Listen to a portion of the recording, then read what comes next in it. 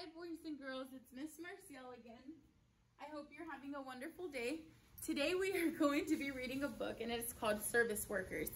Now, looking at this page and looking at the title, I'm pretty sure that you can tell me what the author's purpose to this is.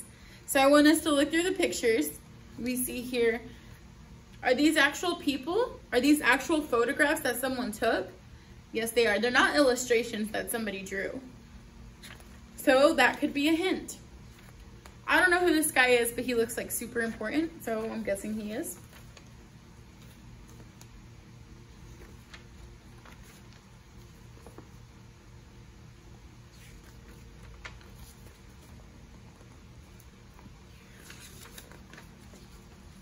So judging from this book, what do you think that we are going to learn about? I want you to say it out loud.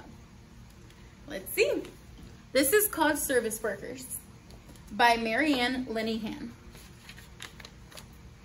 A community is a group of people. Neighborhoods and towns are made up of communities. People and communities do things together. What communities are you a part of? They look like they're having a parade. I know that we have parades here in Elgin. I wonder, have you ever been to one? Communities need helpers. A town has many community helpers. They are called service workers. Let's see how service workers help. Police officers patrol their communities using cars, bicycles, or horses. They make sure everyone is safe. Some police officers direct traffic. Police officers help the people in a community live together in peace and safety. Firefighters put out fires in their communities. Fire trucks are tightly packed with ladders, hoses, and masks. Firefighters save people from burning buildings. When an alarm starts ringing in the fire station, firefighters jump into their fire trucks. The trucks roar to the fire. Then the firefighters use their hoses to put out the fire.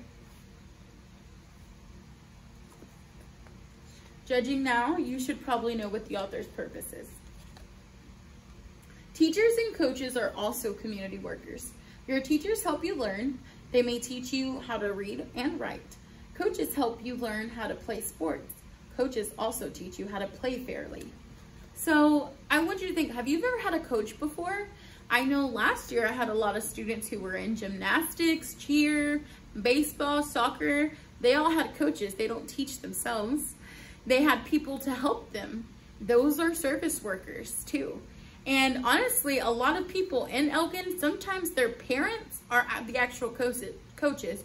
So sometimes maybe their parents, they're also coaches, but they're also considered service workers. Doctors and nurses help people stay healthy. When people are sick or hurt, doctors and nurses may work in hospitals and clinics. All these people have something in common. They're all what? They're all helping other people, right? So we can probably agree that service workers all, no matter what they do, they're aiming to help other people. First aid workers help people who are sick or hurt. They quickly drive people to the hospital in their ambulances. First aid workers save lives in our communities every day. Postal workers work at the post office. They help their communities by taking care of the mail. Mail carriers carry mail to homes and workplaces. Who brings your mail? You may know a librarian at your school or local library. Who is our librarian? Her name is Miss Rawson. Librarians love to read and they help people find information in books. Communities are made up of people who live together and help each other. What other community workers can you name? All right, do the activity after this. I hope that you enjoyed this book. This should be an easy one. You know the author's purpose. Bye.